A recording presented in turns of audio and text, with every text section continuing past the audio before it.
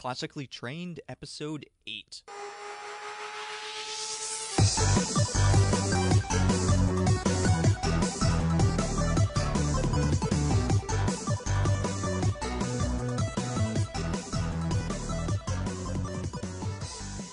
Welcome to another episode of the Classically Trained Podcast. I'm your host, John D. Harrison, and thank you for joining me. Today's episode is really exciting for me. It is an interview that I had the opportunity to do with a gentleman by the name of Curtis Fletcher. And he's been described as a creative problem solver who combines science and art. So his approach is one that uses both the left brain and the right brain thinking, combining this creative but also a very structured process approach. In fact, he describes himself as part wizard, part warrior poet, and part wise guy. So he's worked in a variety of different roles, ranging from CTO to VP of strategy. He's worked as a web designer to director of marketing operations. So he has a wide variety of different skills that he brings to his approach when consulting with businesses and organizations, as well as past experience he's had with redesigning the actual customer's experience. And he's done so with corporations such as Corporate Express, Ariba, Oracle, Artemis, and Compassion International. So without much more introduction, let's jump right into today's interview with Curtis Fletcher. I'd like to say a special welcome to my guest today, Curtis Fletcher. Welcome. How are you doing this afternoon? It's a good afternoon for me so far, especially since for me it's still morning. Really excited to have a chance to spend some time with you at this moment, being able to discuss ideas around the concepts of leadership, but also touch in some metaphor and some analogy that often can be overlooked. I think there's great power in that. And one of the things I'm most interested in is understanding what are ideas, what are life lessons that individuals can take away from video games. Is there any particular lesson or idea that you yourself have found inspiration for within video games? That's a pretty broad question, right? They're all over the board. I use analogies from gaming in my work. I work as both a management and a software consultant. And so predominantly what we focus on is helping companies create a better customer experience. And in that regard, there are examples from gaming all the time. I've been in software design back in the day. And in that field, there are examples from gaming all the time. Not just the parallels between designing business software and gaming software, but the notion of human interaction with the software itself. As you and I have talked, you know that I've even drawn parenting analogies and parenting lessons from gaming and understanding what my kids get out of gaming that is well beyond just the escape or the kind of narcissistic numbing that we think we stereotypically think gaming is about. So there are lessons everywhere that you can pull out of the gaming arena. And there are sometimes I wonder if game designers were ahead of us in that.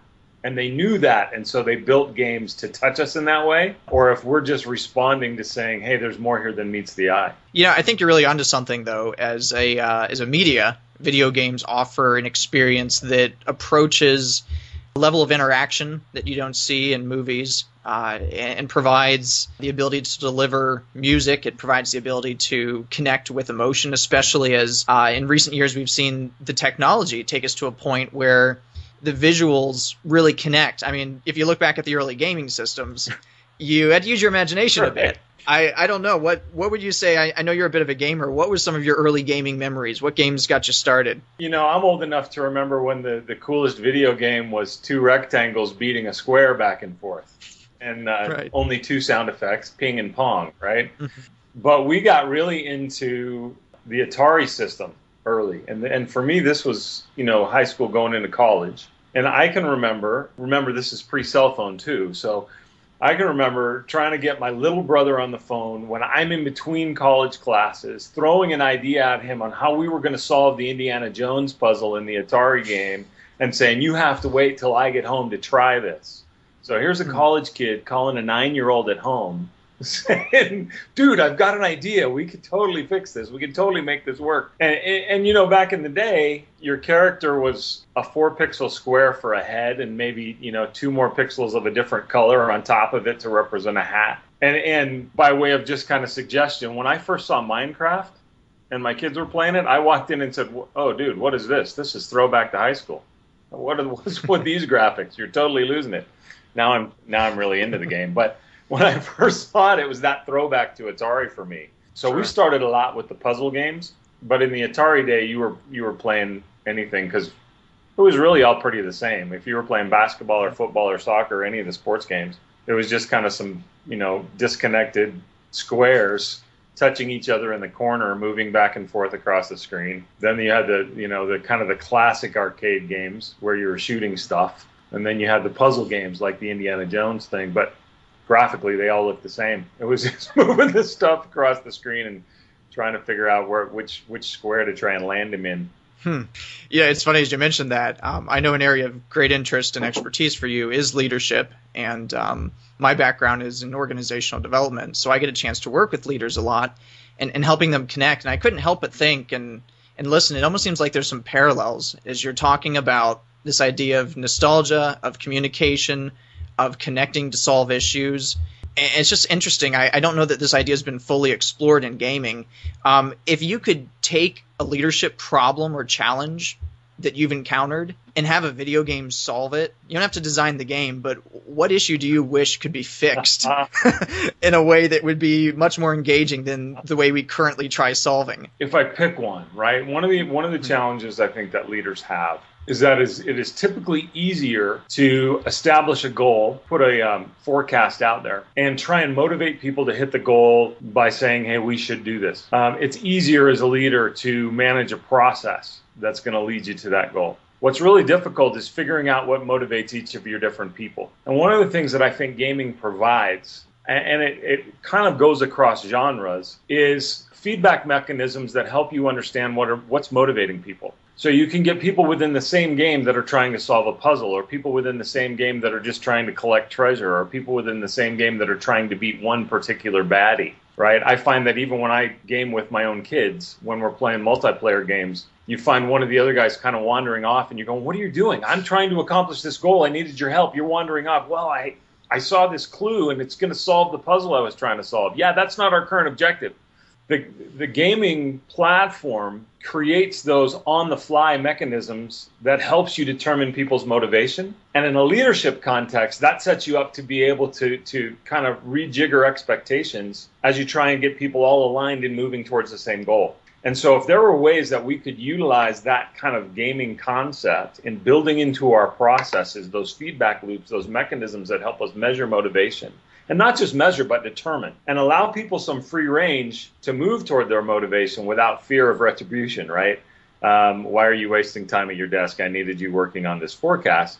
That would really help us align everybody as we move towards our common business goals. Am I making sense here?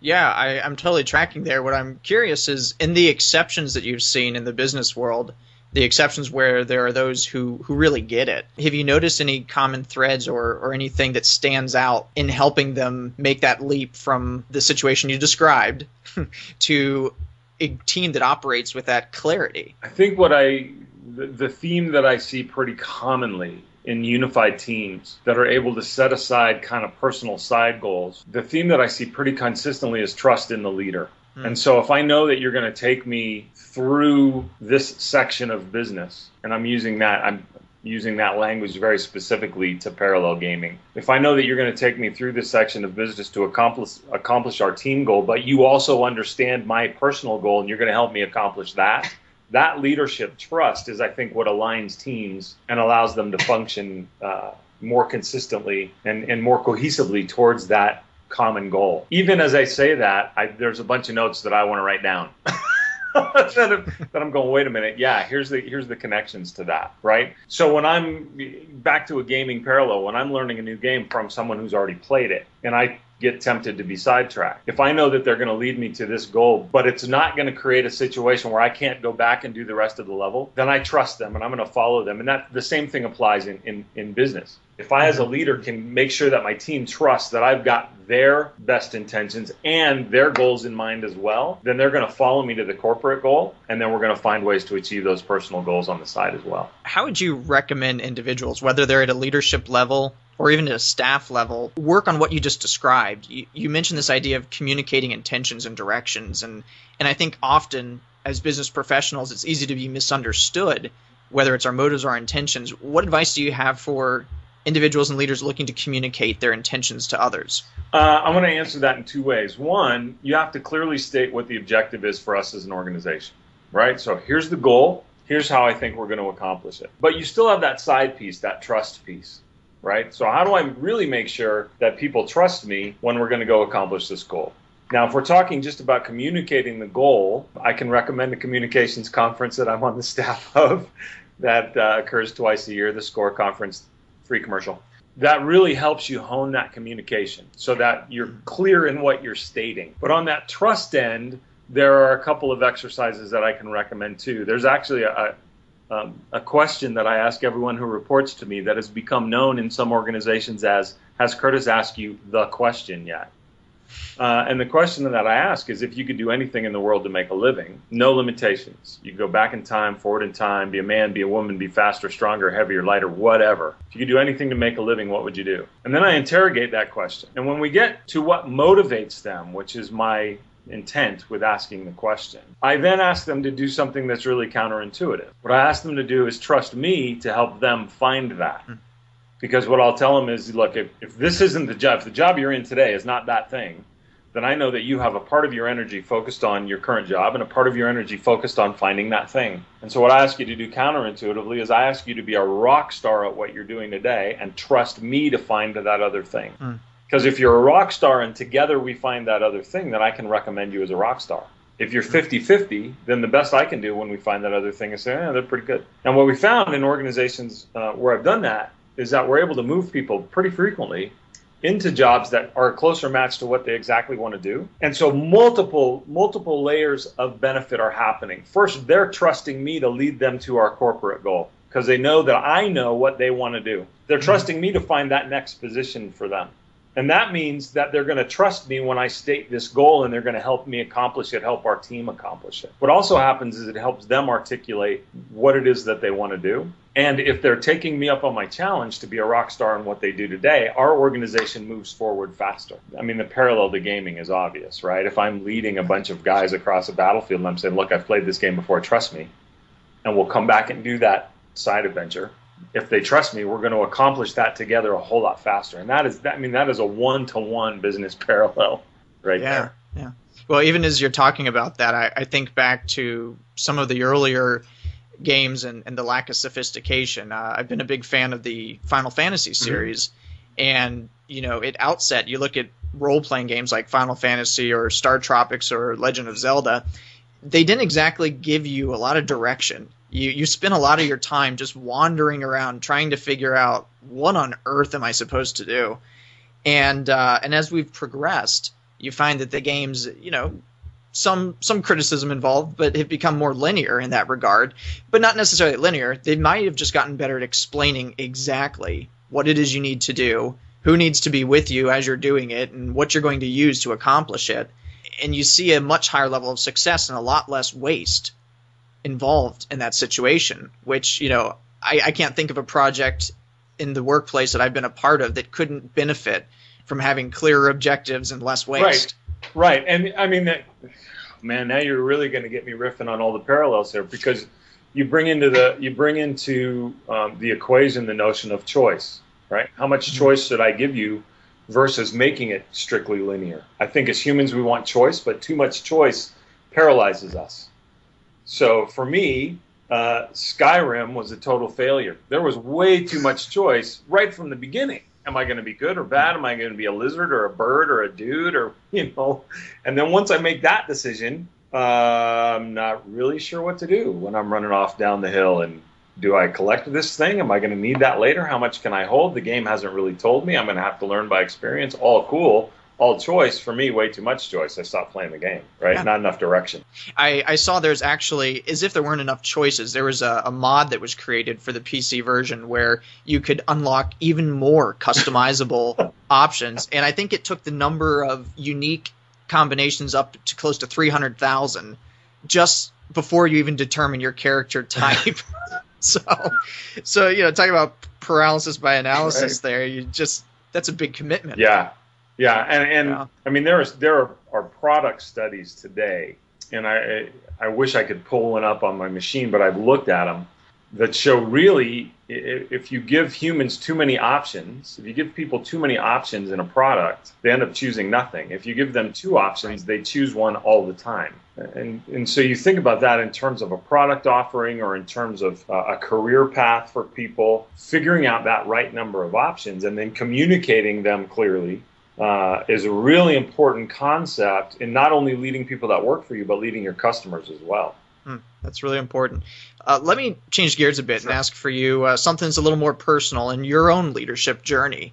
Has there been one particular idea or habit that you'd describe as a game changer? I would go, it doesn't change gears that much because I would go back to that notion of understanding my people well enough to know what they want to accomplish. The very first time that I was ever put in a position of management where I was asked to create a group and then lead them, I had had some leadership roles before that as a team captain or working in church or being a volunteer at the church. But this was the first time I was in a corporate leadership role. I just kind of semi-intuitively, I guess, asked my team, where do you want to be in a year? Where do you want to be in 3 years? And where do you want to be in 5 years? And what can I do to help you get there? And I found it was really interesting that one of the guys on the team said, in 3 years, I want to be in your job. And the rest of the team kind of went, oh. But it was a great answer because it was honest, first of all, but also because in order for him to be in my job, I either needed to do so well that I got promoted and there was a gap for him to move into, which also mean I needed to train him well, or I had to be a total failure, in which case I should be out of the way and he should be in my job. So it wasn't a bad answer. I think the other thing, now that I think about it, and this may come across as strange, is the way I do interviews. I will tell people when I'm doing a job interview that there's only one question and the rest of the time we're going to spend together is conversation. The one question I ask is, Romeo and Juliet are dead on the floor. They're lying in a puddle of water and broken glass. There are no marks on the bodies. And you need to determine how they died by asking yes and no questions. You can take as long as you want. You can ask as many questions as you want. Begin. And what I found is the first time I used that question, again, it was just kind of one of those random things. I was asked to interview potential employees, college graduates. I was supposed to interview and determine their ability to think analytically. And so I used this as a lead-in question, just kind of an icebreaker. But what I've discovered as I use that question is within about 10 minutes, you can determine how people think. You can determine, I've had people that ask only relational questions. Is the glass on top of the water? Are the bodies on top of the glass? Is the glass on top of the body? Are the bodies touching each other? You have people that ask only factual questions. Is the glass fragment clear? Is it bigger than a dollar bill? Are the bodies juxtaposed or perpendicular to each other? Just fact-gathering questions, right? And so you start to see how people's thought processes work. And I've even blown away some HR people by asking this question and then 10 minutes later saying to the candidate, you're an independent thinker who doesn't trust other people's opinions, and you've probably within your career stepped on a few toes because of that. And their eyes get really big, and the HR person says, wait a minute, it took me 45 minutes to get there, and you got there in 10. And I'm just saying, because all I'm doing is watching the way this person thinks and listening to the questions they ask, which is very much really a gaming concept. Because the game lets you act, and then the game responds to the way you act, and then you build patterns, and the game responds based on the patterns many times. But yeah, that one question has been a game changer for me in interviewing people. Because typically what happens in an interview is, talk to me about a time when you had a conflict with a team member and you had to resolve it. Or, you know, this situation comes up and how are you going to respond? People prepare for those questions. I want to see them think. I want to see and listen to the way they think and listen to the way they process information and see if they give up. Right? I had one guy that I was hiring in a consulting role who actually didn't ask any questions. He just posed theories. And this was a guy I really wanted to hire. But as a consultant, that would have been terrible because he'd have come in with preconceived notions all the time. I think those are the two big ones. That interview notion of seeing how people think by asking that question that they're not ready for. And then this idea of understanding the motivation of my people and what is it that they want to accomplish. And so how can I bring those together, the way they think and what they want to accomplish to align with our goals and to align what I can provide as a leader with their goals. That's a really interesting approach. I find that question to be really fascinating. How have you continued to use some of what you discover in those interviews down the road? Or do you? Oh, you do, because now I know how I'm going to communicate to you. I know, for example, there are people that you can see, they will ask about 3 questions about Romeo and Juliet, and then they'll stop. And if you watch closely, you know that they're internal processing, and they're putting those things together. And then the next question, almost always, if someone is reacting this way, the next question almost always is a question that's used to validate a theory. So they take their fact-gathering questions, they process, then they ask a theory-proving question. I know down the road that if I'm in a meeting and that person is sitting in the back being very quiet, it doesn't mean that they're disengaged. It means they're taking the information they've got, and in a minute they're going to ask one question that proves a theory that they're putting together in their head. So as I learn about the way people interact, I may have another person who's just rapid firing questions, right? Going and going and going and going and going and going. That person probably processes thoughts externally. They process thoughts out loud. Again, if I'm in a meeting and that person is asking a bunch of questions, they're not trying to be a jerk. It's just how they process the information. And so I learned that in the interview as I'm building the team. And then as we're in meetings down the road, and I've now learned a bit about how they process, I don't have to guess. I know that the thought approaches that they're going to use. I know even before I go into the meeting that if somebody is asked all relational questions, the question I can expect out of them in the meeting is, how does this initiative relate to the other ones we've got in the pipeline today? So what's been the strangest answer you've ever received to that particular question? Well, you get people that go way down the road, right? They're trying to figure out how Romeo and Juliet died. And I won't give you the answer because I don't want to blow it for people. I had one woman say, did they drink poison? No. Did they drown? No. I give up. Okay, hang on. I told you this is the only question, and you don't have to get it right. I just want to engage in how you think. Yeah, I give up. Okay, well, I'll still pay for lunch, but the interview's over and you don't get the job unless you want to ask more questions. I had another guy, and I can't really tell you what he was asking, but he was right at the tipping point. He had everything he needed right in front of him, and it took him another 20 minutes asking all around the barn, and he didn't get the job either. That was frustrating. I had one person say, after about 10 minutes, hey, can I call a friend? I think I have a friend that knows this. Can I call him?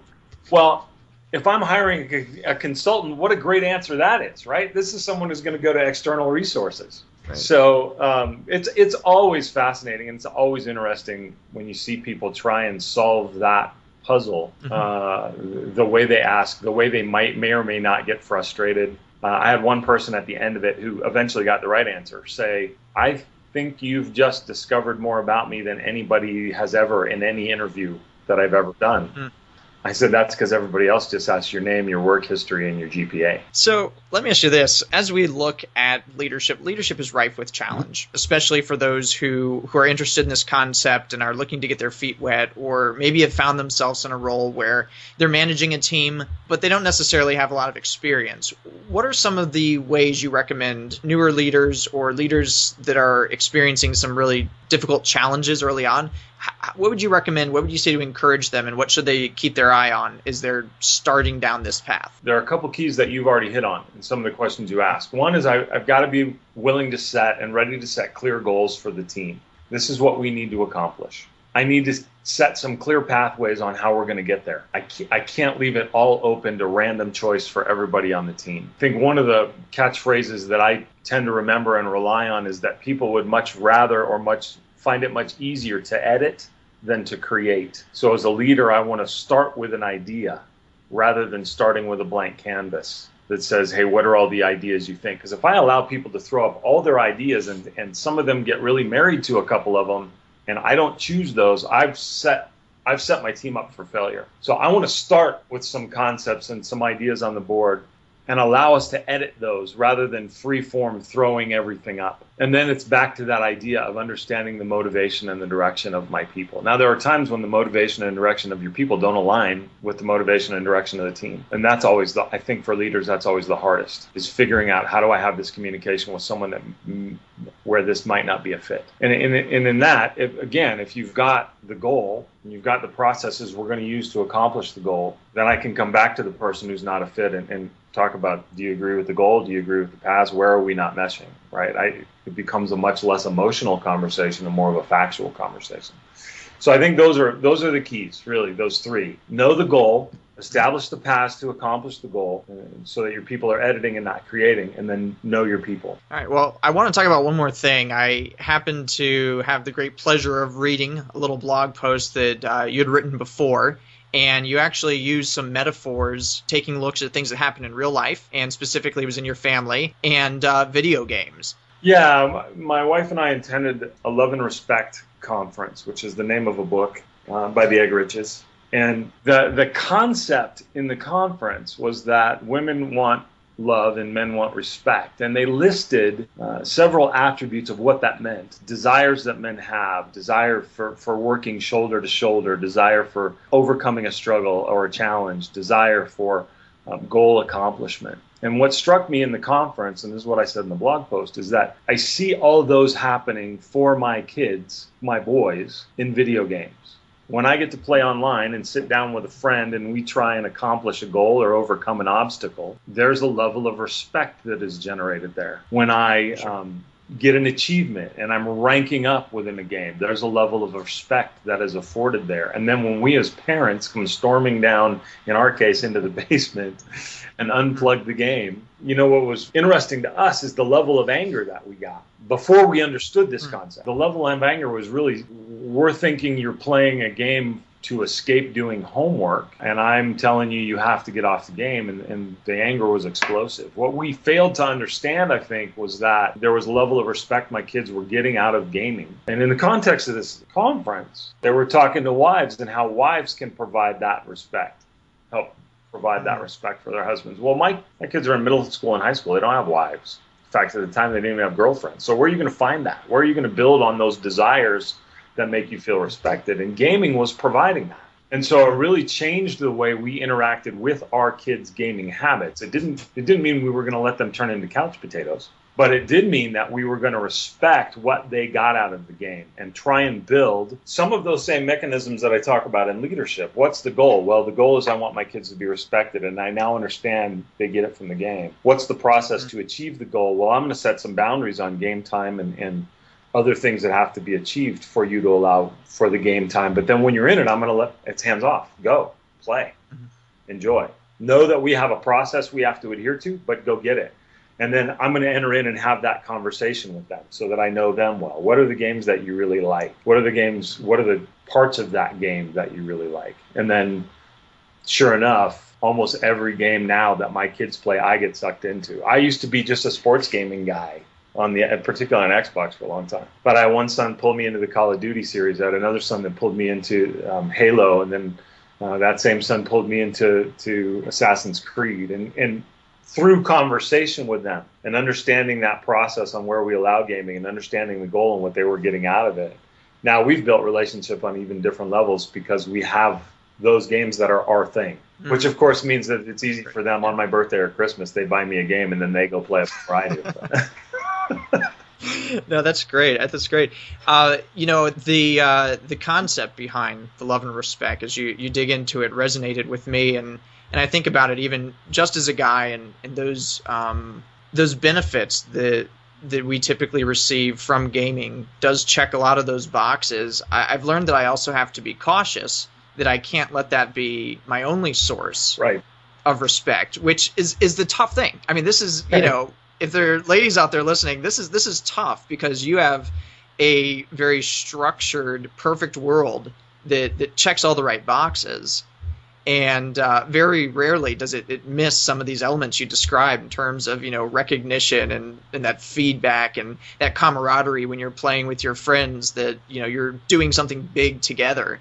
It can be easy and very tempting to allow that to be a substitute, which is unfortunate. I don't usually like to go there with some of the negative aspects, but my positive launch for this is looking for ways that we can script this into our reality. And if we're a leader, I strongly believe as a leader, it's up to us to find a way to create these same wins for our team at work. Absolutely. Even if it's just with coworkers, even if we're not in a formal leadership role, if you can take this idea of how do you create a group win, how do you create this sense of camaraderie, how do you build in some of these common respect elements, everyone around you will be better for it. Absolutely. Absolutely. As you know, we talked earlier in the week, I'll even break that down, right? When you think about simplistically, what is a mechanism I can use to put that into place within a corporate structure? What I've always said, and I use this in a lot of the work that I do now, is that if you think about a gaming achievement or something that the game wants me to accomplish, and let's even narrow that down to not the main goal of the game, but some of these side goals, these achievements, if you will. There's three components. There's a request, the thing the game wants me to do. There's a reward when I accomplish that thing, and there's a level of recognition. And so we talk about that with loyalty programs, but it also works in terms of kind of employee motivation and employee reward. There are things that I'm going to request my team members do. When they accomplish that, I'm going to reward it. And when I reward it, I'm also going to provide a level of recognition. And sometimes the recognition is reward in and of itself. But we all like a little reward now and again, too. And especially in the real world, right? In the gaming world, I just want the badge. Yeah. I just want the recognition. Sure. In the real world, I probably want the reward, too. Well, and I think another thing you said within there, what makes it work, is that's not the final goal of playing a game. Right. You're working your way towards something much bigger. And too many times I've seen workplaces that just talk about the mission and the vision, and no one discusses, okay, what do we do today, or what do we do next week, or what do we do by the end of the month to get there? Well, our goal's just to do this. And that can be very demotivating because those kind of goals don't happen overnight. And if there's no way to track that progress, you kind of find yourself checking out a bit. Yeah, we actually worked for an organization whose name I won't use, but wanted us to get to the point where our revenues were doubled, and this would have taken us from the hundreds of millions into the billions. So they wanted us to get to the point where our revenues were doubled within 5 years. Now, we ran a bunch of models, and this was just a goal that was pulled out by the executive. We ran a bunch of models in the marketing department and couldn't come up with a model that would do it without significantly changing the way we went to market or significantly changing our cost structure. But we're constantly told again and again, nope, that's the goal, nope, that's the goal, nope, that's the goal. So there were a lot of wheels that were spun and a lot of time spent developing these test models to see if we could come up with one that was going to work, but getting nothing other than this is the corporate goal. There was no help to get to milestones. There was no thinking about changing spending to get to milestones. It was just, we anticipate that it's going to happen and it's not going to be necessarily organic. There will be a hockey stick. And the people who had been tasked in the organization with knowing that were saying, we don't see it. How do you expect we're going to get there? And the executive just kept saying, no, we will. So you're right. There are times when we set a big goal out there, but we don't do those interim moves to help people get it, to help people move to it. All right. Well, let me just ask you this one more question. I'm curious, who out there is a person, a group, anything under the sun pretty much that's interesting to you right now? That's a great question. The things that are kind of stirring in me lately are really kind of this notion of people leadership and I see a lot of writing on that front end. How do you set better goals that motivate people? How do you create better processes to help people get there? But the piece that is really kind of turning my crank right now is this people piece, because I see it as a whole. And how do I motivate people? A lot of the work that I do, as I said, is in customer experience. So I help companies figure out how to motivate customers. But figuring out how we motivate our employees, how we motivate those that we have given responsibility to lead, how do I motivate my own kids, my two boys going off to college.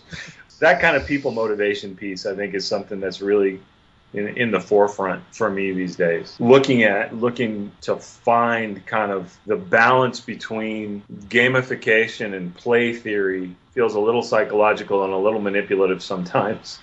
And this structured kind of 7 habits to instill that will make you a better leader. This people equation, which is the messy piece in the middle, that's what's really kind of drawing me these days. Are there any success stories in the gamification world that stand out in your mind as being notable? They're a little bit anecdotal, but I have seen a couple things lately that have been specific to movie releases where, and I think the one that most readily comes to mind is some of the online work that was done in the leading up to the release of the first of the Hunger Games films, where the website was asked. I mean, there was that notion of achievements all through the website. It was almost like a game in and of itself, but every step you took, you were being rewarded with the end opportunity being to get an invite to a pre-screening of the film. So there was this kind of end goal that was a little bit motivating enough, especially for those of us that have read the books. But the feedback loops that they built into the website were phenomenal in the way that what you did made a difference in your community. So not only am I personally going to get a win, but the Denver area is going to get a win because I'm one of the ones responding, which now leads me to tell my other friends in Denver, hey, get on and do this thing and participate, and let's share this back and forth. It was actually one of the most brilliant uses of gamification I've ever seen, and I've seen that start to spread to other kind of pre-release. Let's build excitement for this movie before it comes out, and it was so well done that I actually looked up some of the creators of it and started, kind of commenting and giving them kudos in social media, because it went beyond just how do we make this entertaining to how am I leveraging that entertainment to build a bigger audience and to build a bigger swell for the release of this film. All right, so what's the best way for people to stay connected with you and follow some of what you're up to? My blog site is curtisofletcher.com, curtisofletcher.com. That's where I'm posting a lot lately, especially on this leadership people piece. I'm on Facebook, I'm on Twitter. It's almost all that Curtis O. Fletcher, Instagram, all the, kind of the prime social media outlets. You can find me there too. And generally, somewhere in there, I've slipped up and let my personal email address and my cell phone number go. So you don't have to be on one of those for very long before you can probably get directly to me as well. Outstanding. I really appreciate your time today and just your candidness as well as your expertise in these areas. And I appreciate the insight and parallels you bring to your work. I certainly hope your sons enjoy that as well. They do. In fact, I'm anticipating I'll probably hear from my son out in California within the next couple hours wanting to jump on Diablo 3. So that's awesome. Curtis, thank you. My pleasure.